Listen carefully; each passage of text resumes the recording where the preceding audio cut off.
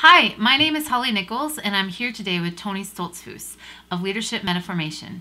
And we are asking the question today, how do we experience God when we've had major disappointments? Where do we see the goodness of God? So Tony, today I want to ask you, when someone has faced a betrayal, or they've lost a loved one, or you're just stuck in this place of disappointment, how can we experience God to be able to get healing and health and move forward in life? That's a great question, Holly. And I know for me, some of the greatest things that God has ever done for me happened in the midst of the most difficult times, in the middle of losing my life's work, betrayal, failure. Those are places where God really met me. And the key to meeting God in difficult times is perspective. There's a perspective switch that you need to make from the common human perspective. Sounds like, this is bad, it hurts so much, I just want to get out of it, and look at the terrible things other people in the world have done to me. The perspective of heaven is, it doesn't matter who caused this, it doesn't matter why it happened, even if it was my own fault, I still respond to it the same way. If I come to God with my whole heart and engage Him, He's going to be able to make this turn out for good. And the word good in that passage, Romans 8:28, it means inward goodness or good character. So the key perspective switch is, something bad is happening outside of me in my outer world, but God is going to take that and use it to make something beautiful in my inner world. So what do you do if you're stuck? Like, if you're in this place of disappointment, for instance, like somebody betrayed you, you trusted them with information, and then they totally went and shared it with people that you were not expecting that to happen, and it damages your relationship. But you want to be able to get past that and you want to get free. How do you do that? One of the first things you want to do is just take the immediate pain to Jesus. And you might go to Jesus and ask Him a question like this. So Jesus, I'm feeling totally exposed and vulnerable here. How am I safe in you? And a question like that lets Jesus speak to your desire for security, and it helps you. What you'll discover is, probably to some extent, your feeling of security was rooted in people and not in Jesus. And the situation gives you the opportunity to reset that, and in a whole new way, bring your security needs to Jesus. So not only is there the opportunity there for a higher discipleship, there's an opportunity for a deeper intimacy with Jesus. Because a part of you that was connected somewhere else now gets connected with Him, and you're finding Him to be your source in a new way. So that's a great first step. The second step is, okay, I got hurt here probably because there's already a hole in my heart. So what is my pain of rejection, of vulnerability that I've carried with me from before this?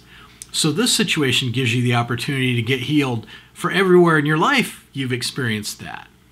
And the third thing that comes out of this is, for most people, their life purpose, their destiny, comes out of an experience of suffering. It's sort of weird. The people who do destiny are always saying, look at what your passion is and look at what makes your heart sing.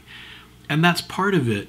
But actually, for most people, the foundation of their call is something that they overcome, or a difficulty they went through and experienced, and then they want to bring their victory to other people.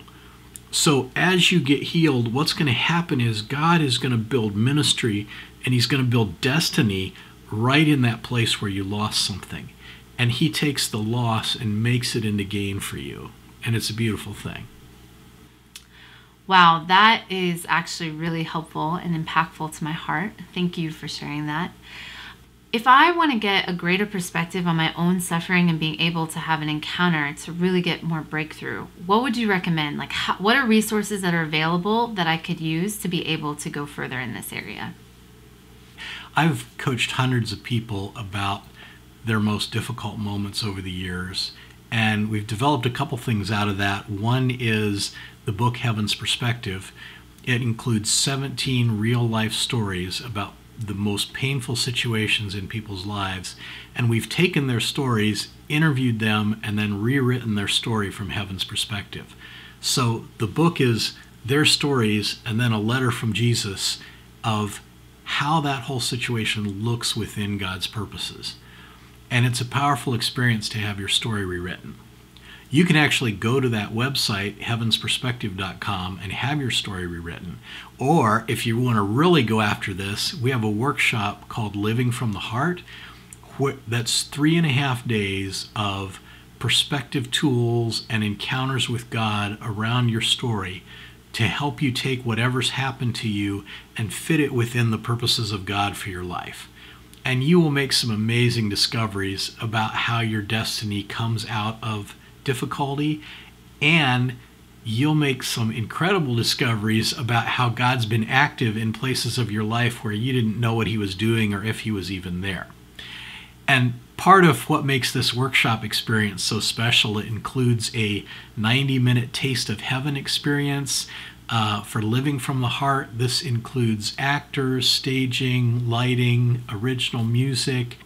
You will get the experience of having your story rewritten from heaven's perspective and get a personal letter from Jesus about what he's doing in your most difficult moments. So it's a powerful, powerful workshop, and people come out of it really changed. So I'd love to invite you to join us for Living from the Heart. If you look at our website, meta-formation.com, you'll see there where you can register and get more information. Love to see you come.